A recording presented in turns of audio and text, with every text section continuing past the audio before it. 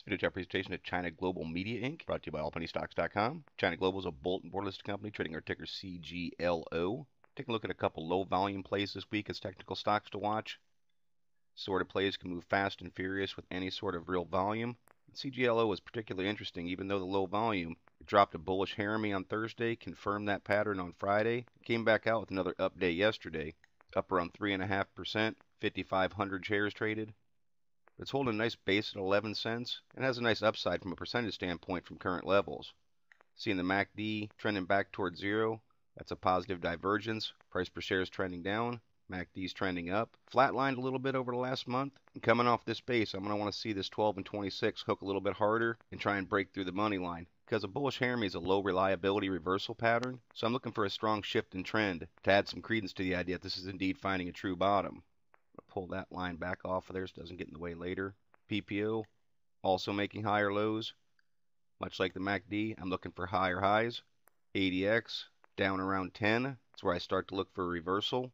Now, as I reference a lot of times, with really liquid plays, the ADX touching 10 or dipping below is typically a great area to look for a reversal point. The low volume takes away from that a little bit, but it's still an area where I look for some direction to be established with some strength. MFIs pushing near 50. Of course, I want to see them on the upper half of that indicator. Accumulation distribution still downtrending. I just look for a base to be held.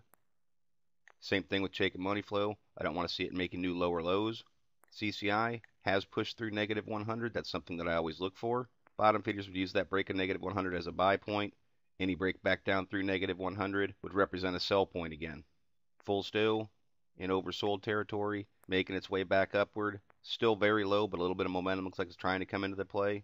In the tricks, I'd like to see a bullish cross through this area to establish some sort of a higher low.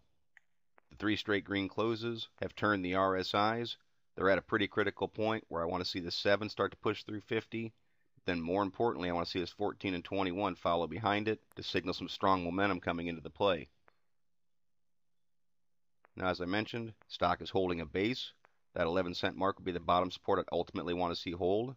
The stock is facing a little bit of resistance heading into today's trading, as 15 was the support area. When it fell through it in classic TA fashion, it's serving as a resistance point. Now, if it can break through 15, it's got a nice upside to 20 cents as the next level of resistance. It would also signal a key point of pushing through this purple line, the 20-day moving average.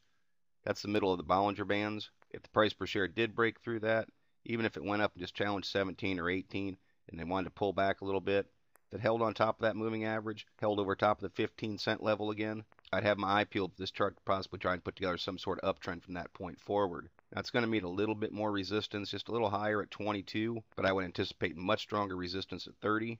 That's not something I look for tomorrow, because it's a plain double from where it is, but this chart has shown in the past, in a matter of a couple days, it can move very fast. That's what I mentioned. You start to see volume come into these low float plays. Stock price moving from a bottom of 16 all the way up to 50. Even through here, around 50, 55, 56, all the way up to touch $1.09. In similar fashion, price per share can fall off just as quickly. That's a risk-reward factor of playing low-volume plays. And on the same token, that's the reason it's on watch right now. See if volume's going to come in, see if it's going to blow through some resistance, and put together a much stronger move. Those are the type of things that I'll be looking for in the CGLO chart. But as always, it's merely my interpretation. I'm not a financial consultant and strongly encourage you to do your own proper due diligence. Consult with a qualified financial advisor before making any investment decisions. Past performance is not a guarantee of future results. Please visit the allpenny-stocks.com website to view the full disclaimer disclosure. I do not base any investment decisions upon any material found on the website and/or this video chart. No person employed by All Penny Stocks is a registered investment advisor or licensed broker-dealer. Thank you for watching. Trade smart.